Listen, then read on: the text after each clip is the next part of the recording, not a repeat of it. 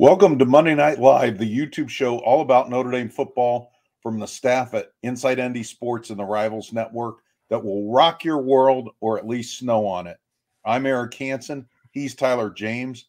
Our recruiting writer Kyle Kelly is making snow angels and getting ahead of the curve on the latest recruiting developments. Meanwhile, Tyler and I tonight will break down Notre Dame's 44-0 punking of Boston College and all the cultural appropriations that came with it. We'll also spin it forward into what it means into the big picture of the postseason and beyond, and we'll take your questions. That segment is coming up, so start filling up the question portal. Man, you had so many punchlines in there. I don't even know which one to start with, but I wanted to start with Kyle Kelly doing snow angels. He deserves to do some snow angels after all the hard work he's been doing the last couple of days. And if you are an Inside ND Sports subscriber, he has an update about Kenny Minchey and actually spoke to Kenny Minchey, the three-star quarterback who visited Notre Dame this past weekend. And I think Notre Dame fans will be pleased to sort of see what Kenny Minchey had to say about his visit. So if you are looking for some recruiting updates, head to InsideNDSports.com, and Kyle Kelly has you covered. And as Eric said, you can send in your questions. Special shout out to Mike DeVoy, who submitted questions ahead of time, which you are allowed to do. We post the link to the live show usually about 24 hours in advance, so you can get in there and submit a comment ahead of time. And for those who don't know how to do that, if you're tuning in and don't know how, you can either do that on a desktop. There should be a chat box to the right of the YouTube video screen, or if you're on a mobile device, the comment section should be below. So you can just submit questions there, either during the live show or beforehand, and we will get to as many of them as we can during the show. Also, make sure you hit the thumbs up to like this video and subscribe to us. That helps us get in front of more viewers. But after that long preamble, we are going to get to Eric's 5 headlines from Marcus Freeman's press conference earlier Monday. Eric, what was your first headline? Well, what I also led my notebook today, and I thought the most interesting thing to me was the evolution of the Notre Dame defense. You know, a lot of times people had asked us during the year why the linebackers in particular were struggling, but why the defense would give up these big chunk plays. Suddenly they're going up against a top 10 defense in the regular season finale. It'll be the third time they faced one this year, and the other two are North Carolina and Ohio State, and they are still top 10 defenses. But this time they do so with the number 17 total defense in the country. And it's been kind of a slow, quiet climb to that point. And how significant number 17 is. If Notre Dame was able to, and this is going to be difficult against USC and a bowl opponent, but if they're able to hold or climb, it would be the highest that they finished in total defense since the 2012 team finished 7th. So even if they drop a little bit, that's quite an accomplishment for a team that had a lot of holes defensively at the beginning of the year. What was interesting to me in that conversation, Tyler, was, you know, I remembered Marcus Freeman, and he brought this up today, saying, you know, when I hire a defensive coordinator, I want to keep things with as much continuity. These kids had to change schemes. And then he hires somebody like Al Golden, who wasn't, I mean, it wasn't like he imposed a 34 or something like that, but there was a lot of difference in philosophy in playing defense, a lot of differences in scheme, differences in terminology. And it really, you know, especially like the Marshall game, it really showed up in games like that, because Marshall really isn't a very good offense. They are a pretty good defense, but they're not a very good offense. And it showed up in big chunk mistake plays throughout kind of the beginning and the middle of the season. And now when you've looked at this team the past few games, and again, some of these teams are offensively challenged, but they have really shut them down. You're seeing the best football we've seen from the linebackers, particularly. We're seeing ascending players like Xavier Watts. It's just really impressive, but boy, they have a big challenge ahead of them on Saturday. Yeah, we get to find out what it all means this weekend, but certainly it's encouraging to see the progress, and it is well earned and deserved. It's certainly they've caught some breaks along the way. I mean, especially when you think back to the Syracuse game with Garrett Schrader being limited, That certainly helped Notre Dame. And but every team goes against that. I mean, TCU, one of the top teams in the country, who's still undefeated, has gone against a number of backup quarterbacks this season. And you don't complain about it. You play who you're asked to play against, and Notre Dame has done a pretty good job as of late defensively. You can sort of see the growth there. I think you highlighted the linebackers, but I think and some of the secondary players, but I think pretty much throughout the defense, I think they've been getting better. I think everywhere you can point to one or two or even more players who have improved at different position groups. And even if they haven't improved, maybe like if you're talking about Isaiah Foskey, maybe come back to form. There were parts of the season where it was like, man, what's going on with Isaiah Foskey? And then he's looked pretty good the last several games. So I think it's setting up for an interesting matchup. This is certainly, I think, probably the biggest challenge Notre Dame has faced defensively. I think USC's offense is even better than Ohio State's offense this season. I just think there's just so many different weapons, and I think that's what really challenges you. Right. Caleb Williams is more elusive as a quarterback, yep. And he can make some mistakes too. But I just think that the running threat that he's going to present, the number of different receivers that Notre Dame will have to shut down. Notre Dame's done a pretty good job against wide receivers. They've faced 3 of the top 10 pass catchers in the country, according to the Blitnikoff Award, as the semifinalists were named this season. So they've done a decent job against those guys. I don't think any of them have caught more than 5 passes or more than like 65 yards against Notre Dame this season. And Jordan Addison is also a semifinalist, a USC wide receiver who actually won the award last season at Pittsburgh. So this will be the biggest test, and what better place to do it that in the regular season finale against your rival USC. Well, when I was watching the UCLA game, which was 48-45 USC, and the thing that struck me was how many really good receivers USC has. When you look at Boston College, they have Zay Flowers and not a lot else. Josh Downs is clearly the best guy North Carolina has. And Ohio State had multiple receivers. The thing the USC doesn't have, they lost one of their running backs to injury. They're deep at that position, but they're not particularly explosive at that position. But you're right. Caleb Williams, the way he gets out of stuff, he's like a Houdini. The times I've seen him play, it is amazing. Now, UCLA's defense wasn't very good. USC has only faced 2 top 60 defenses this year, and that was Utah, which they scored 42 points against. Utah is, I believe, 25th, and Oregon State is in that same realm. And Oregon State held them to 17 points. That was a 17-14 game. The Utah game, though, was their loss. They lost 43-42. UCLA's defense was terrible.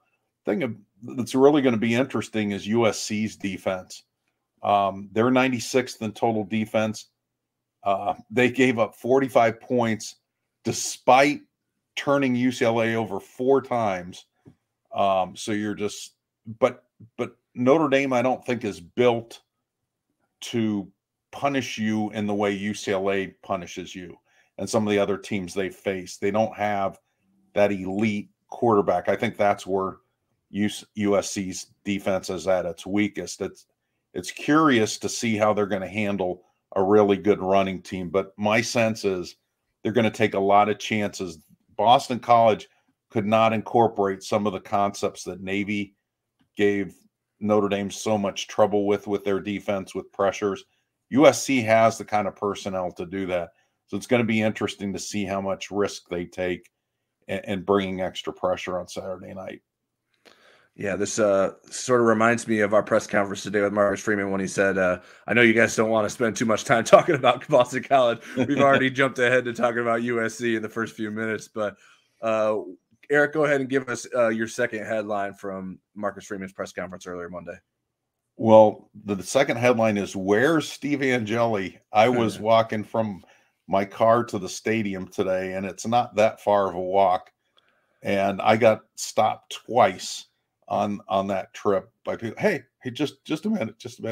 Can you tell me why Steve Angeli didn't play in the game? And the reason is what we kind of assumed, that Notre Dame was playing the red shirt game. Now, early in the year, after Tyler Buckner got hurt, they want to play Steve Angeli as much as they could, and redshirt year be damned. The problem, or I guess not the problem, but the benefit of him not being able to get into many games was suddenly that redshirt year was in sight. So he's played in 2 games. Had he played in the Boston College game, he would have been at 3, and the limit you can play is 4. So that would have meant he could have only played either in the USC game or the bowl game.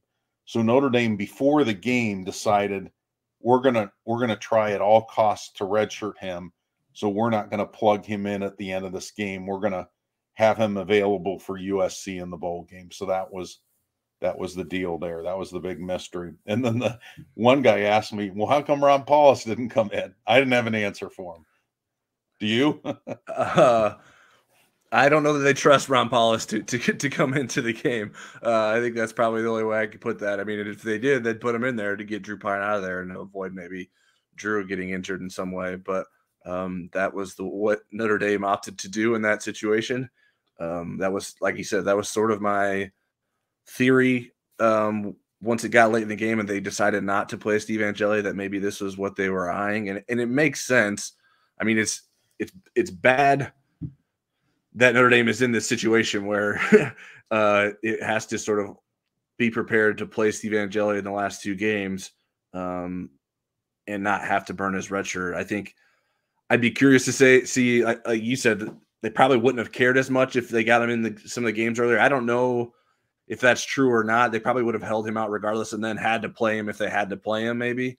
So I just think that, and I've heard from people that say, well, why does Notre Dame care if he needs a 5th year? If he's not the quarterback by then, why should we care whether he he keeps that year of eligibility? And I just think, one, it's in the best interest of the player, and 2, who knows if you would need him? I mean, would anyone have known that Ian Book was going to need his 5th year? Would anyone at Wisconsin know that Jack Cohn was going to need his 5th year? And that both of those things benefited Notre Dame in the long run the previous 2 seasons. So I think that it's just best, I think, probably for everyone involved. I strongly believe that Steve Angeli handing balls off in the snow was not going to put him in a better position to beat USC this week if he got thrown into the game. There's just not that much that's going to carry over. Granted, I would have liked to have seen him get more reps earlier in the season, but I said this whether it was on our podcast or one of our Monday Night Live shows, that at a certain point of the season, we got to the point where it was too late for it to make that big of a difference for what Steve Angeli was going to be able to do for Notre Dame or be prepared for in a game this season. And so I think what he has done in practices and in those 2 game appearances that he had mean a lot more to what he would be able to do against USC or in the bowl game than what he would have been able to do against Boston College in the second half of that blowout. Yeah, there's not probably a bowl game or the USC game where he's going to get much snow experience. He's not going to be able to use that. Although I will say, and this bowl isn't in play anymore. The Sun Bowl in 2010, it snowed in El Paso to the point that the grounds crew brought lunch tables in, turned them on their sides, and were scraping the snow off of the turf with the lunch tables. But that's resourceful, at least. That is resourceful. But when we're talking San Diego, Jacksonville, and Orlando, I think it's pretty safe that it's not going to snow in one of those places. Well, if it snows in any of those places, I'm calling you immediately. Well, remember the Camping World Bowl? It got down to like 50 there. Yeah, it was pretty cool. Mike Varell said he was coming out of a restaurant, and there was a young lady that looked at him and said, "If it gets any colder than this, I am going to die." And I think it was 58 degrees. So hopefully she survived. They're not as prepared for the cold weather, which Marcus Freeman said today he thinks is a distinct advantage. He would openly welcome the opportunity if in a 12-team playoff Notre Dame gets to host a team from the South or from the West in some weather like Notre Dame was able to host Boston College. Boston College should be better prepared to handle that than maybe some of those other teams would, but it didn't seem to matter on Saturday. That'd be something. All right, Eric, what is your third headline from Marcus Freeman's press conference earlier Monday? my third headline is, where is Tyler Buckner? And the reason I said that, I actually asked Marcus Freeman about him on the Thursday Zoom last week. And Marcus said, yeah, he's begun practicing. As far as we know, the timeline for his return is still January. He's not doing any contact work. He does some drills, does some rehab stuff. And then today there was a follow-up from Sean Stiers about that. And suddenly it looks like Tyler Buckner has a chance maybe to play in a bowl game. Now, they wouldn't rush him to do that. But Marcus said, you know what, if it's the best thing for him, if he's fully healed and can protect himself, they're going to figure it out over the next 2 weeks, whether that's realistic. And if it is, I think he would train as the backup as they go into their bowl game. But it's interesting if the timeline does move up and he is able to play. I doubt that they would make a change there, but just him being able to practice in December would be very beneficial in terms of being ready to compete in 2023 to be the starter. Yeah, I've noticed before and as we're doing our Tuesday post-practice interviews over at the Indoor Athletics Complex, I sort of keep my eye on the field to see who's leaving and who's dressed, who's not dressed. And for instance, like Brandon Joseph has been in a boot the last 2 times we were at Tuesday practices. So I felt pretty confident that he probably wasn't going to play on Saturday. And the last couple of times I've also noticed Tyler Buckner in uniform. He hasn't been wearing pads, but he's been in full uniform otherwise with a red jersey on like any other quarterback would be. That's not like a scout team quarterback. So he's definitely been doing some things in practice. I don't know to what extent. Marcus Freeman said today that he's doing some things. He's obviously not being hit in any way, but they're able to get him running around and doing some things. I'm sure it probably helps a little bit that his throwing shoulders and the shoulder that was injured, so he could probably toss the ball around a little bit. So I think some people spotted him. I didn't actually see him, but I heard that he was actually in full pads during the game on Saturday, and I don't think that was necessarily because he was going to play. It's probably a warmth measure as much as anything. Is probably a bit warmer wearing shoulder pads than to not be wearing them. But it is encouraging to hear that he is recovering, and they're not ruling out the possibility of him being able to play in that bowl game. So if it does heal fine, and the doctors give him the green light, I imagine they would find some role for him. I'm in agreement with you that they probably wouldn't make him the starter. Although, I mean, if he were healthy enough early enough, there's still plenty of time to get him ready to start in that game. But I just think, as a reward to Drew Pine for everything he's gone through and played through this season, to let him continue to start and then sort of augment the offense with Tyler Buckner, sort of in similar ways that we saw last season in Tyler Buckner helping out Jack Cohn. What will become of Mitchell Evans and Mitchapalooza? I still think that's in there. I don't know that they'd want Tyler Buckner doing QB sneaks with his shoulder either. Even if he is given the green light, there's no need for him to go in there. Mitchell Evans is still bigger than Tyler Buckner. Yeah. And just about everybody else. All right. A reminder, please submit your questions if you'd like to get to them or like us to answer them. We will get to them after we conclude our headlines. And I believe, Eric, we're at headline number 4. Number 4, injury report. And you handled this today. Jason Adamalola, starting defensive tackle. He's back from a concussion. Brandon Joseph at least he's probable. Brandon Joseph is also probable. He has missed the last 2 games with a high ankle sprain that he suffered during the Clemson game in the first weekend of November. Then Mitchell Evans and Isaiah Foskey, tight end and defensive end, they never left, but they are probable after sustaining some injuries in the Boston College game. Mitchell Evans was an ankle injury. Not sure what Isaiah Foskey's was. Didn't keep him from getting his school record 25th sack. Questionable, and these, at least the first one's pretty huge. Cornerback Cam Hart with a shoulder. Seems like that shoulder, he's never looked to me the guy that we saw pre-shoulder injury this year. I thought he was a much more consistent, better tackler, better player last year. And then Tobias Merriweather, the freshman receiver, he'll probably miss his 3rd straight game in concussion protocol, although, again, questionable doesn't mean he's out. but we won't have the benefit of Thursday's Zoom this week to check on those injuries. So I would not be real optimistic about him playing, which knocks Notre Dame down to 5 receivers, which seems like half of what USC has. But Cam Hart being out with a shoulder, if that happens, we're going to see a lot more of Jaden Mickey, who's a Southern California product. He played 30 snaps in the Boston College game, which is his career high. It was also the second most among the corners, behind only fellow freshman Benjamin Morrison.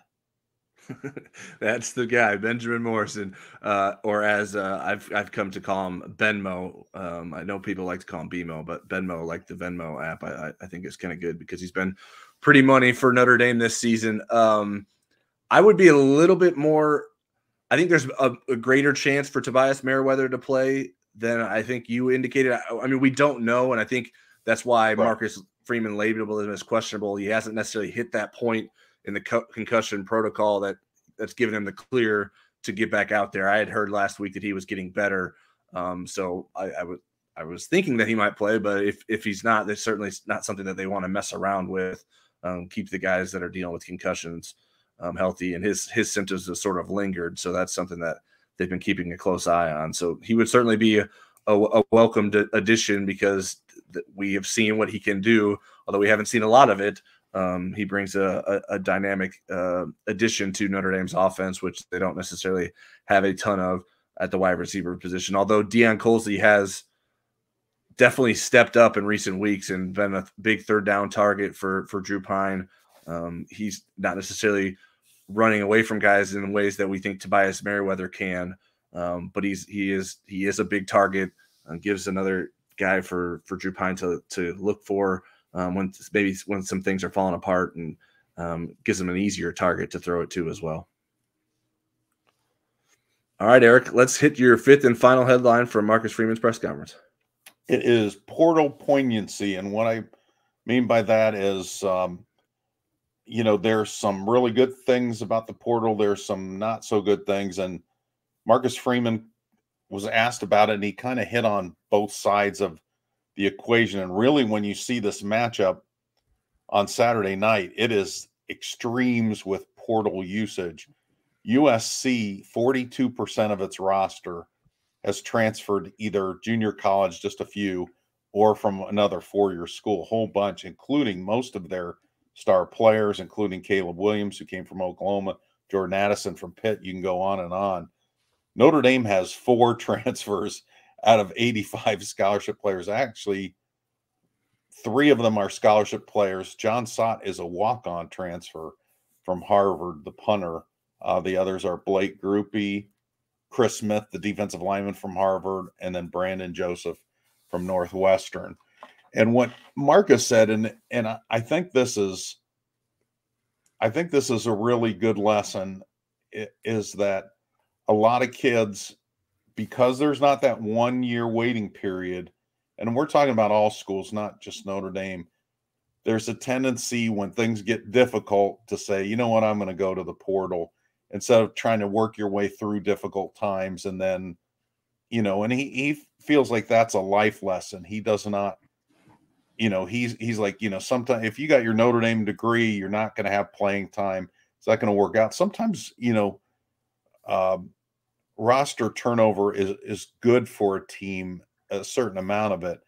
But I think he's thinking more about young players that kind of give up on being able to climb that depth chart and get to the top of it because there's some development going on and that they just decide to go other places. So I thought it was an interesting conversation, but it's certainly working for teams. The question was asked in the context of how much is too much. Should there be limits on teams of how many guys they can bring in a given year or on a roster total? But right now there's not limits, and USC is certainly a team that took advantage of that.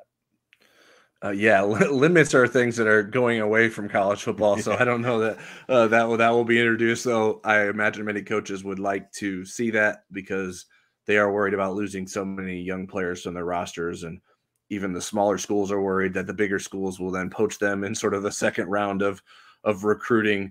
And so I understand the concerns.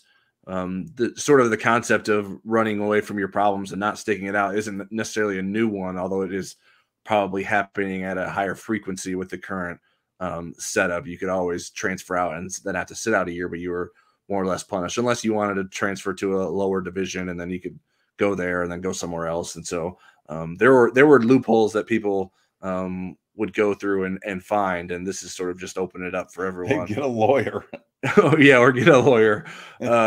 So I think that it's certainly that's the right idea. I agree with that concept, but there's only so much you can sort of tell a recruit or a player about that. And I think sometimes you need adults in that person's life to sort of say, hey, see this through. Like, there's no guarantee that the next school that you're going to is going to be a better opportunity for you. And I think something that we've seen in these first few years of the transfer portal is you might go into the transfer portal and not realize how low or like how unpopular your stock is. Like, you might not have as good of opportunities as you would have thought you would have. And then, so maybe then there's some regret even before you end up at the next school that you end up at. So there will be some cautionary tales. And I think recruits and players will sort of learn the do's and don'ts of the transfer portal, if you will, and how to sort of navigate that. Notre Dame has and will continue to have the advantage of, like, a lot of the kids that come to Notre Dame come here for the degree, in addition to playing football. So a lot of guys don't necessarily want to leave until they do get that degree. So even though that they aren't punished for transferring early and not waiting to graduate, it's almost like a punishment for someone who wanted to graduate from Notre Dame. Like, well, I'm not going to be able to get that degree that I came here for. And so you'll see a lot of guys sticking it out. So if there were somehow to be limits, which again, like, I don't think that is necessarily a reality in the future, that maybe it would be related to sort of how many guys leave in the transfer portal in terms of how many you could bring to you. But then you get into where it's like, well, okay, are you just forcing guys out because you want to bring more in? And so I think there would be a tough gray area there. So I think giving the power to the players is the right move, even if there are negative aspects to that. And it's just incumbent upon the people around those players to sort of give them the best information to make those choices as the decisions come their way. I think the biggest concern with a portal universally, and this wasn't something Marcus brought up, is other schools trying to tempt players into the portal with NIL money and NIL deals. And that's happened. And there's also players like Zay Flowers from Boston College that turn those offers down. Yeah, the sort of the amount of change that happened all at once. It's not just like, okay, here's the transfer portal, and now here's there wasn't a huge adjustment period for each different change. It sort of all came in one big wave. And so I think everyone's just trying to figure out the new reality and how to handle it. And I think things will sort out, or I guess maybe I'm being naive. Maybe I should say I hope they sort out and work in the best interest of everyone involved. All right, Derek, let's get to some questions. We answered some of the questions already in our headlines. So thanks to James Owens for asking about Tobias Merriweather and Michael McFadden for asking us about Steve Angeli. Let's go to Michael for another question that we've been asked previously, but we can address again. And his comment got broken into two. So do you think they'll get a quarterback in the transfer portal or roll with Drew Pine and Buckner to battle it out next season? I will repeat this in every show if we need to. They need to get somebody from the transfer portal to compete with those two. That doesn't mean that player is going to win out in that competition, but they need somebody that's the caliber of quarterback that could start. I mean, the one thing when you look at this Notre Dame USC game, the biggest difference between these two teams, or the biggest obvious difference, is the quarterback play. And, you know, Caleb Williams came through the transfer portal, and all the other USC quarterbacks left. And they're actually, none of them are really doing very well. Keaton Slovis is struggling at Pitt. JT Daniels, who went to Georgia first and then to West Virginia. He just got replaced at West Virginia. And Jackson Dart, I believe, is at Mississippi State. And he's doing okay out of the three, but not as well as Drew Pine. But I think it's a necessity that Notre Dame has. And the reason I say it is experience. They need the experience.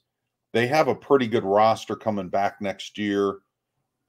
In the quarterback is the missing piece. Now, that may push Tyler Buchner or Drew Pine to new heights. I think we've got a pretty good idea of what Drew Pine's ceiling looks like. We don't have a good idea of what Tyler Buchner's. That's pretty speculative. So I think that's the best and only way to go at this point. Yeah, I tend to agree as well. I think it's not just like we believe that. I do believe that the appetite within the program this offseason will be greater to bring in a transfer quarterback than it was this past offseason.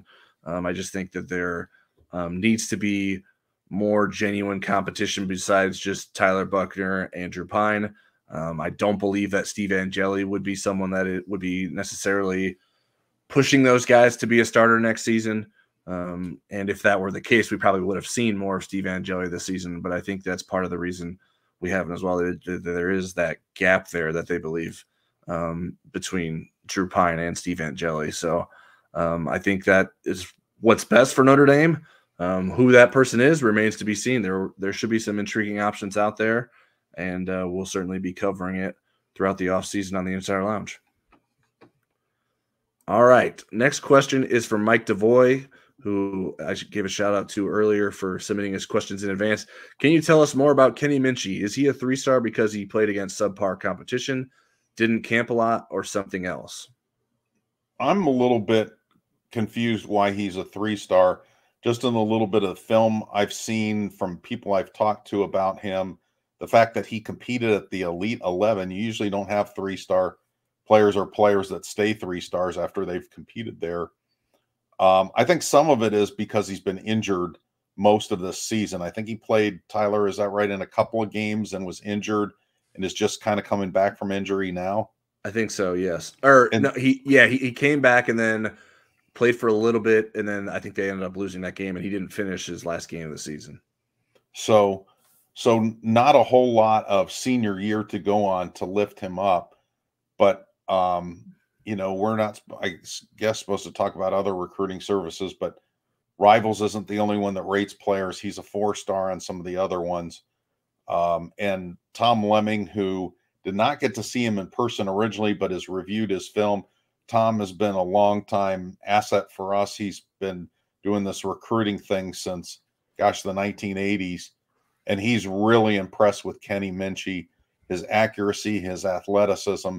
He's from the same high school as Golden Tate in Hendersonville, Tennessee, which is what, Tyler? Pope John Paul II. Okay. I don't want to get my popes mixed up. Yeah, it's a Catholicism test. I guess just to add to that, I think my understanding of the national analyst view of it was, one, I think our national analyst, Sean Williams, who's the most familiar with him, who's actually new in his role as a national analyst, is the highest on Sean Williams. He's the one who covers him in his area in Tennessee, has seen him the most, and I think was pushing for him and will push for him to get a 4-star rating. And then the others, I think, were maybe in a bit of a wait and see. Let's see how he does as a senior. I think he probably has done enough. From my opinion, I don't really know. I haven't asked them, like, hey, what are you guys going to do? That I know that they will be getting into rating and ranking update discussions here shortly with senior seasons wrapping up for these guys. So there's nothing preventing Rivals from increasing his star rating to 4 stars, even though he did get hurt. And I think there's some questions there about his shoulder. He had some impressive moments at the Elite 11 camp this summer.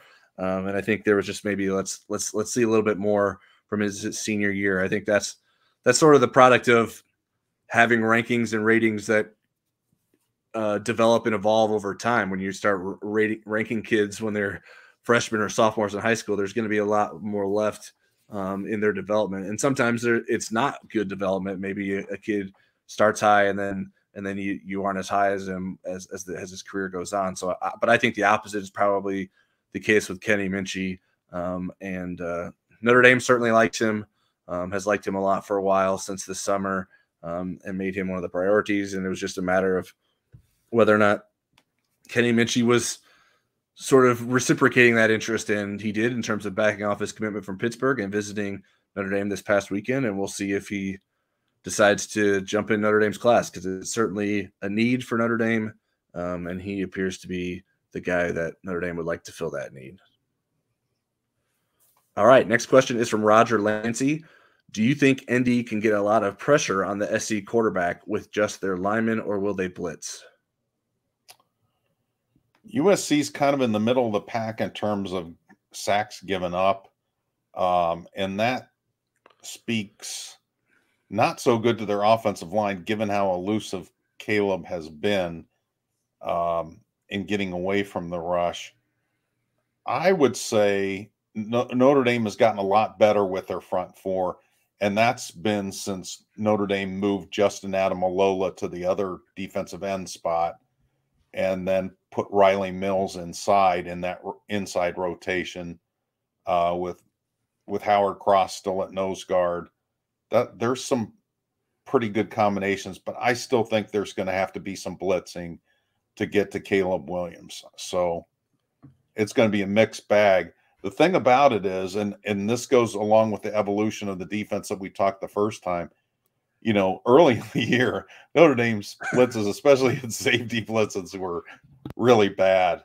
And now you see the corner blitzes and the safety blitzes getting home. You see the linebackers getting penetration. If they don't get to the quarterback, they kind of force them back in a way where they run into a defensive lineman. So I've been much more impressed with their blitzing as of late. Yeah, I think they have done a good job with that. I think Xavier Watts is particularly pretty good as a safety doing that. Ramon Henderson has shown some promise doing that at times during the season.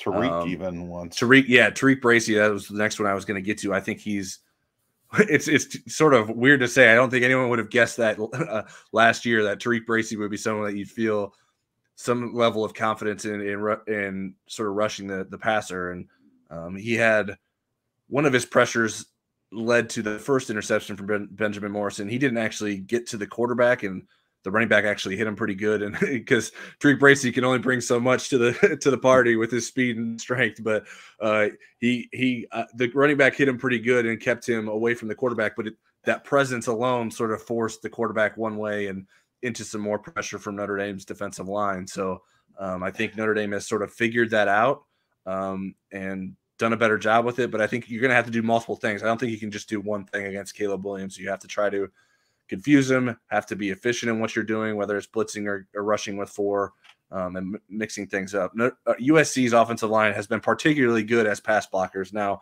I think Caleb Williams deserves a lot of credit for that and being very good in pocket awareness and getting rid of the football. But USC, that's the strength of their line, is their ability to pass block. They're better pass blockers than they are run blockers, I guess, at least in my opinion. But I think that's one of the reasons why USC was among where they semifinalists at this point in the Joe Moore Award process. So I think that that has something to do with it. So Notre Dame will be tested in terms of if it can get pressure on USC and quarterback Caleb Williams with just four guys.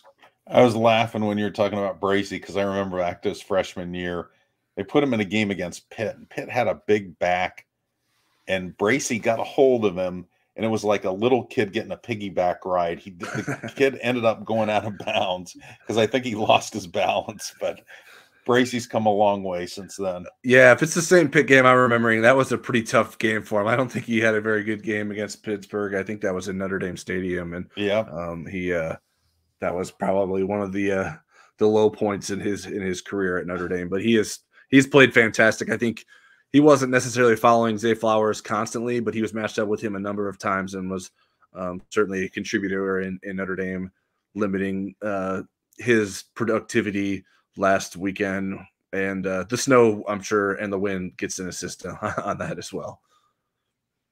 All right, Eric, those are the questions we have for now. If folks want to keep submitting questions. We can get to some later on in the show, but we will get back to some of the other things that we wanted to discuss. Okay. Well, let's discuss the Boston College game a little bit since it was such a good game, really the most complete game Notre Dame has played this season. Clemson would certainly go down as a much more quality opponent, but I mean, this game, other than not having a block punt in it, was probably the perfect game that Notre Dame has played. And you look at, offensively, just dominating with 44 points. It's interesting. Notre Dame is 75th in the country in total offense, and yet they've put together 5 games of where they've scored 35 points or more. And that's only the second time in the history of the school they've been able to do that. It tells you how bad it was to start the season. Yeah. And it's never that was bad. And it's never gotten to 6. Now they've also gotten some assists, block punts for touchdowns, defensive pick sixes. The defense forced 5 turnovers in this game, and they're going to have to win the turnover battle against USC, I will say. But 5 turnovers in this game, which set up Notre Dame with some short fields, the offense there.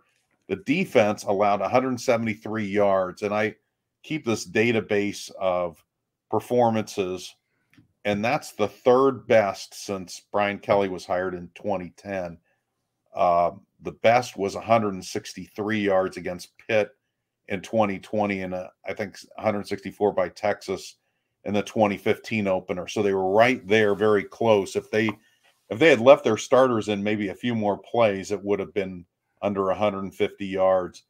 Boston College was the worst rushing team in the country coming in. They lived up to that reputation. They actually had 5 yards less than thanks to the last run. Yeah, thanks to the last run going backwards. Tyler and I had these prop bets that we do if you ever see our Place Your Bets thing on YouTube. And we were kind of rooting for them not to get to the 61.5 yards, which was a strange thing to be rooting for. Special teams was really good in terms of winning field position. Blake Grupe kind of broke out of his slump. He had 3 pretty good field goals, 5 extra points. It was just really a really good game. And that's something Notre Dame hadn't done, is beat an overmatched team and make them look even more overmatched than they were. They had kind of played down to their competition in a lot of games. In this game, they didn't. They really exceeded. And, you can say all you want about Boston College, but they were coming off of a top 25 upset of NC State.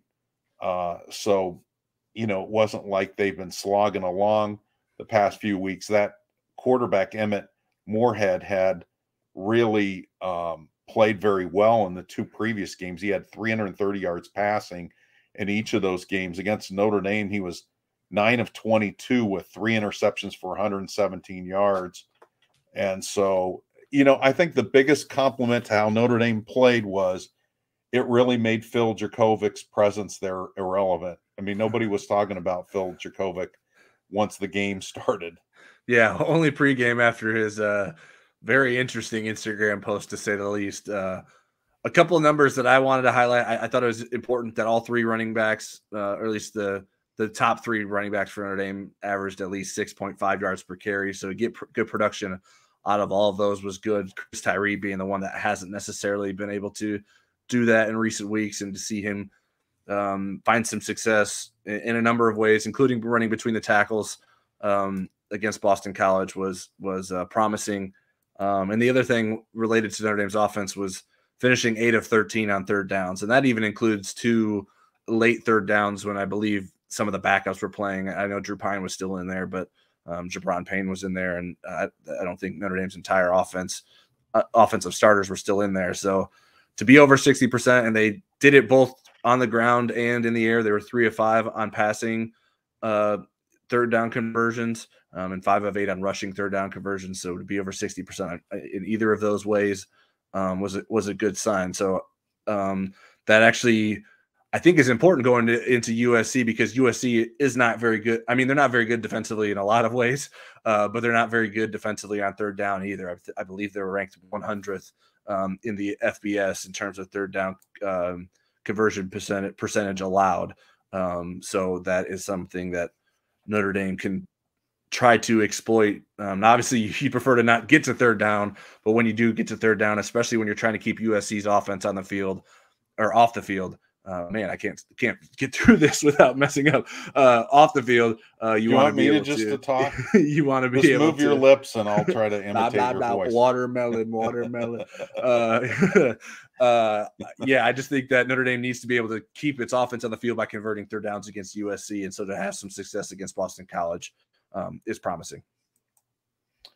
All right, let's do quickly our homage to the offensive line, our in the trenches segment, and then we're going to talk just a little bit about bowl possibilities. Offensive line, Zeke Correll was credited with being the offensive player in the game. I think, Marcus Freeman intimated that, this was kind of representative of the offensive line play as a whole. But Zeke Correll in particular had a difficult assignment. Apparently, Boston College's nose guard had a 7-tackle, 2-tackle for loss game against NC State. He had 1 tackle against Notre Dame.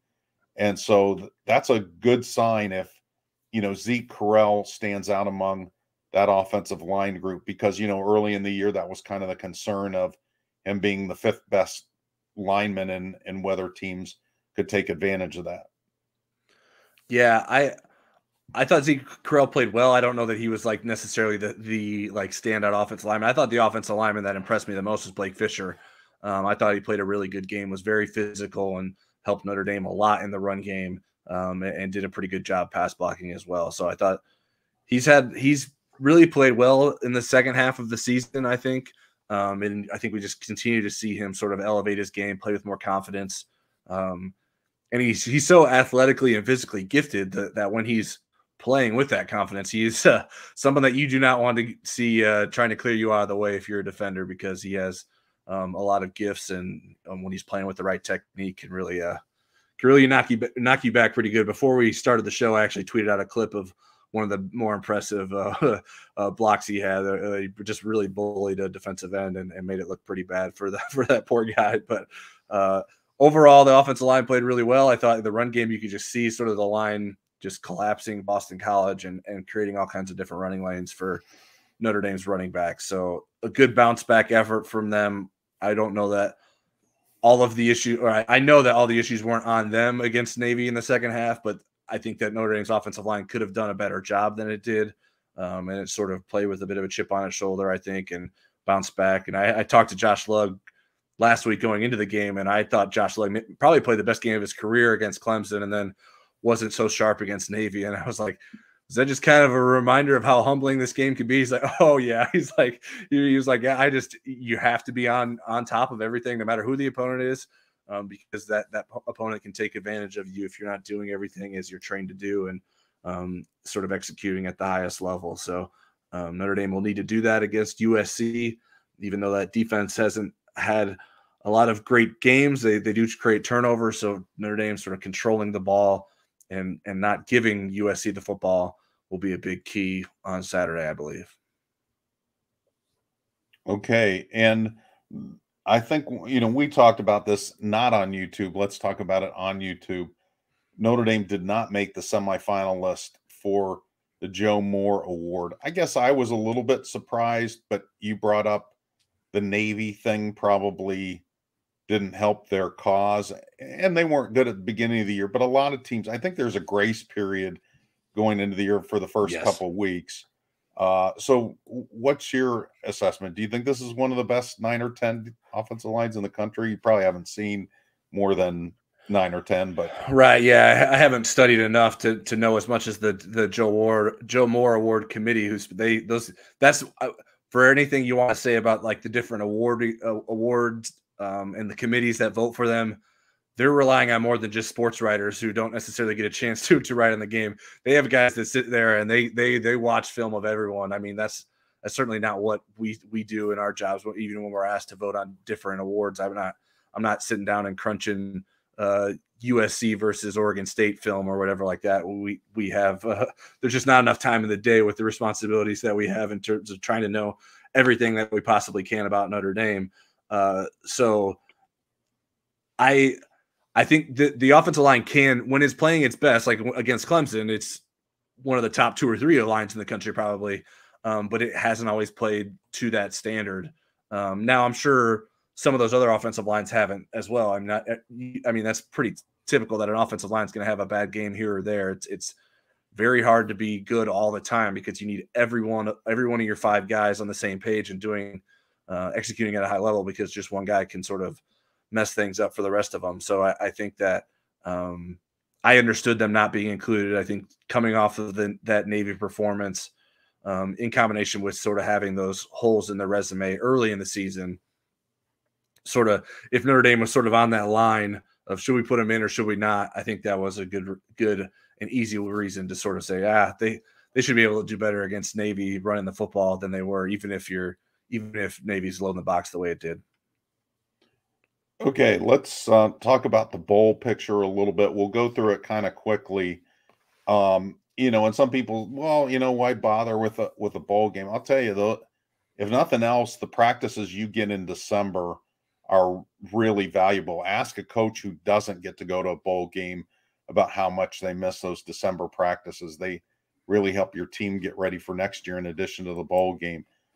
But really, there are 5 bowls that are in play now that Notre Dame's up to 8 wins. And this is how I kind of have slotted them from most probable to least probable. The most probable to me would be the Holiday Bowl, December 28th versus the Pac-12 in San Diego. That would be followed by the Gator Bowl, December 30th versus the SEC in Jacksonville, Florida. The Cheez-It Bowl, December 29th versus the Big 12 in Orlando. A New Year's 6 Cotton Bowl date with the Group of 5 champ January 2nd in Arlington. And the least likely would be the ReliaQuest Bowl January 2nd versus the SEC in Tampa, Florida. If you're hoping for a Notre Dame LSU matchup, the ReliaQuest Bowl would be the possibility there. But Notre Dame, first of all, LSU would have to lose to Texas A&M and Georgia to, I think, end up that far down in the bowl tier. I think they're a New Year's 6 if all they do is lose to Georgia. And then the ReliaQuest Bowl is convoluted because the ACC Notre Dame slot's not guaranteed. There's things that have to happen in terms of a Big Ten team taking an Orange Bowl slot over an SEC team. So to me, there's too many things that Notre Dame can't control there. The Cotton Bowl date in the New Year's 6, we're going to find out Tuesday night where Notre Dame is in the college football playoff rankings. They were 15th in the coaches poll, 13th in the AP poll. I think they need to get to number 10 to be included in the AP poll. If they beat a number 5 USC team on the road, they probably get to 10, maybe not after this week, but when you add in the winners and losers of some of the conference championship games, I think Notre Dame would be in the top 10, or they would be number 10. But I don't know that that's the best scenario for the Irish. They would play the Group of 5 champion, the highest ranked of those Group of 5 teams, which right now would be one of those teams in the American Athletic Conference, which would be Cincinnati or UCF or Tulane. One of those. Tulane is the highest right now, I think, right?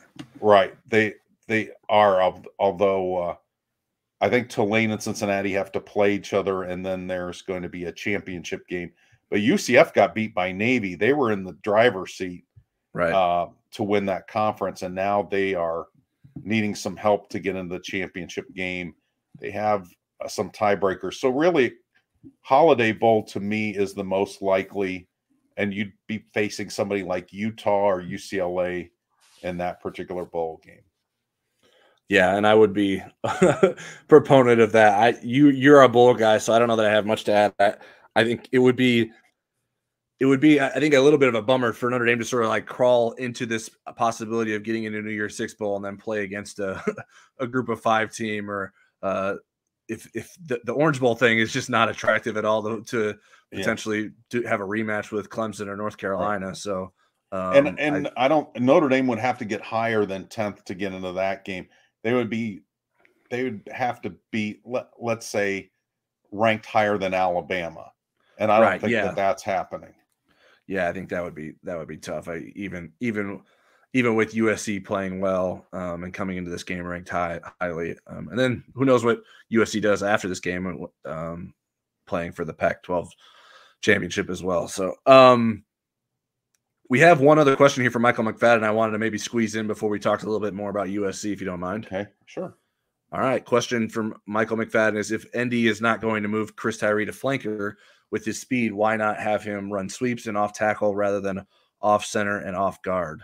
And I can jump in here with some stats if you'd like, Eric. I have some. Please do, because we're talking about getting this question in the press box. Anticipated this. Yeah. First, I think you need to keep the defense honest. Like, you can't be predictable in ways that whenever he gets the ball, he's going to go on the edge. But he does run to the edge. I think people sort of see the runs to the middle and say, well, why do they always do that? Well, they're not always doing that. According to the rushing direction that Pro Football Focus has charted, 20 times is the most carries he's had to any direction. That's off the left edge or outside the left tight end, even if there's a tight end. There's the middle left, which is between the center and the guard on the left-hand side. And then third most is right off the right tackle. Fourth most is to the middle right. Fifth most is left tackle, and sixth most is right edge. So 4 of the 6 highest running locations that he's had is either to the tackle or outside of the tackle. So I guess actually even when it's listed as a tackle, that means it's going outside the tackle. So either outside of the tackle or outside of the tight end. So the majority of his runs are going in those directions. It's not like, it may seem like that, like anytime you see it, it's like, oh, why are they doing that? And I understand that feeling, because certainly Logan Diggs and Audric Estime are better players at doing that, but you have to keep the defense honest. I think there's also a chance if he can find a crease that he can really get through there and be gone and not get caught like maybe Audric Estime or Logan Diggs does in some of those situations. So I think Notre Dame is certainly willing to run him to the outside. I think it's a bit of a fable that they aren't willing to do that. They will do that and find different ways to use him. And we've talked about previously that they could move him to potentially slot next season if that's what the way they want to go, because they do have such a talented running back room with some talented freshmen coming in next season, and then Jadarian Price getting back from his torn Achilles. Amen. Yeah, I was gonna say, you seem like you don't have anything else to add on that. No, I was gonna. What I would have added had you not is next year, and we'll get a chance to talk to Chris actually tomorrow night at the interviews, and if I am not preoccupied talking to Al Golden at that moment, I plan to ask Chris in a kind of backdoor way if he would welcome more reps at the slot maybe next year, if he's given that any thought. Right. And he may say, I'm only focusing on one game at a time. Right. It's hard to get them to be honest on those things sometimes, but you never know. Absolutely. Then I'll ask him about his NIL deal and soften them up a little bit. All right. Is there anything else about USC that we want to hit on before we get out of here? Sure. As far as USC, I think I closed that one. Here we go. We mentioned second in the country in total offense, third in scoring offense, sixth in passing efficiency. Individually, Caleb Williams is ninth, but as a team, they're sixth. I mean, offensively, turnover margin, they have committed the fewest turnovers of any team in the country. They've turned people over the third most amount, and then they're first in turnover margin. And that's shown up in their close games. And that's why Notre Dame needs to win the turnover battle. It's saved USC. One of the big reasons they're not 8-3 or 7-4 is because of that turnover margin. When you look at defensively, 68th in run defense, 68th in pass efficiency defense, 96th in total defense, 68th in scoring defense. So a big part of the reason there's a big gap between total and scoring defense is because of those turnovers. They're good in the red zone. You mentioned earlier, bad on third down, 17th in sacks, so they're pretty comparable. Notre Dame is 13th. Always a special teams disaster in terms of their coverage and their return game. They just don't seem to pay any attention to it. They're usually one of the most penalized teams in the country. That's the case again this year, but boy, offensively, they do an awful lot of good things. And again, watch that turnover margin. That's going to be huge in Saturday night's game. Yeah, there are so many good receivers on that offense, so you can't really focus on one person. But Jordan Addison is the star there. He, like we mentioned earlier, won the Biletnikoff Award last season. He's one of the 10 semifinalists, and I think I alluded and to Michael this. Mayer wasn't a semifinalist. He was not, although Brock Bowers, a tight end from Georgia, was. And for those that aren't aware, it's not just the best wide receivers; it's the best pass catcher is the voting criteria for the Biletnikoff Award. So tight ends are eligible. I'm not sure the last time a tight end won. I know Kyle Pitts was in the mix. They've never won. They haven't had tight ends a part of it that long, but I don't know that they ever will, just because the numbers are never, the top tight end in the country with receiving is Michael Mayer, and he's not among the top 10 or 15 overall receivers. The numbers just in receiving yards aren't going to be there. Yeah, I tend not to enter. Usually, if there's a Mackey Award, so I'm gonna Michael Mayer and Brock Bowers can fight it out for that. I don't need to give them the 9th or 10th spot on the Biletnikoff Award ballot. So I just think that because there is a tight end award, that I'm not too concerned about whether Michael Mayer makes that or not.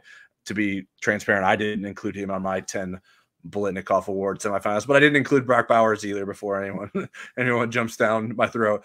And I mentioned earlier, I sort of summed up the Biletnikoff Award stats of the guys Notre Dame has gone against. Marvin Harrison Jr. is one of the semifinalists.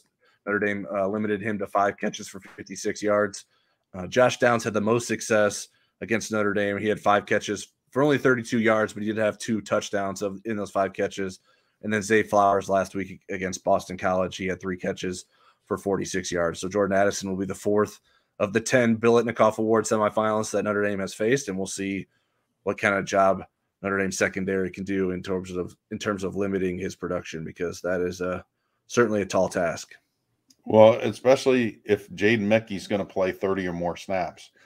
And Jaden is a really good player, but he has not past the freshman growth curve the way that Ben Morrison has.